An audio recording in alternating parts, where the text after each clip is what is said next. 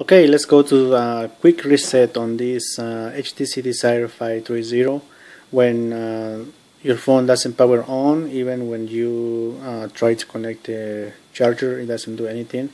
So make sure that the battery is fully charged. Okay, so in this case just leave your charger connected on the phone, or leave it with the charger at least 30 minutes to make sure that you have some power on the battery.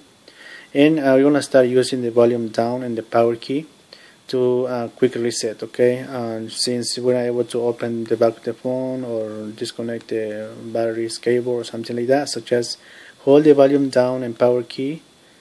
Okay, once the HTC logo appears, release both keys immediately and just wait for the phone to show you a quick menu right there. Okay, so now using volume down, let's go scroll to reboot to downloader. Okay, that option is the third one, and once that highlighted, just press the power key to a quick refresh on your system.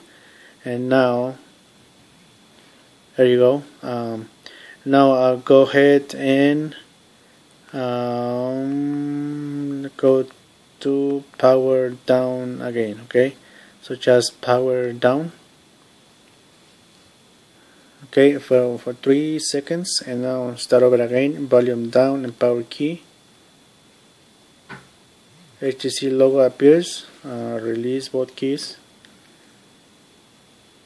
Okay, now using volume down and scroll to reboot. Okay, so now you're gonna reboot from your directly from the motherboard. So now once the reboot only highlighted, just press the power key. Okay, alright, so now that's the HTC logo appears, and just wait for the phone to fully power on and take you to the home screen. Okay, so if after this one you couldn't turn off the screen or anything like that, so I suggest you to make sure that your charger is working properly. If you have another one, try a different charger or something like that. If you're not able to make the phone at least show the menu on the screen or turn off the screen, make sure that the touch screen is working properly, the LCD is working too. So if with this the first process you was able to reset your phone, let's do the other one. Okay, using the volume up and down and the power key.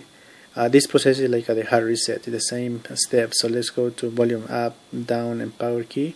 Hold those buttons together until you get another menu on the screen. Okay, so it has to be at the same time. Release those three buttons at this immediately.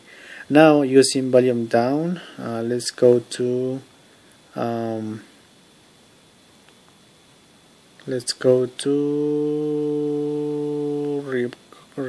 boot to recovery mode. Okay, and that's the step, boot to recovery mode. Alright, make sure not to do the once the highlighted, just press the power key. HTC logo appears, followed by another HTC phone with a warning triangle. Okay, once that highlighted appears, just use the volume up and power key. Hold it for 2 seconds. 1, 2, boom. So when you're really able to see any menu, just hold these two buttons together.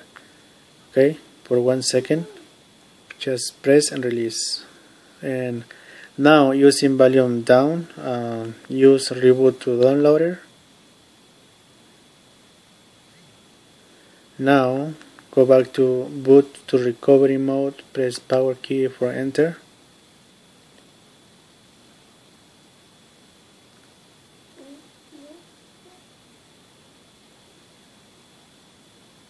You need to see the warning triangle again. Press volume up and power for 1 second, push and release. scroll down using volume down and go to wipe cache partition. Okay, that one, press the power key once that highlighted. Make sure that you select the right one. Okay, this it won't delete any information on your phone, so you don't have to worry about it. The only cache it is gonna wipe the hardware of your phone. Okay, any data history or things like that. So if that is important to you and you don't have to find any information stored in that area, you can leave it. If that's the case, just go to power off and power off the phone and manually restart it. I hope that this will help to restart the phone if you are on this step. Okay, so just if you are okay to wipe the cache partition, and like I said, this one it won't delete any contacts, any videos,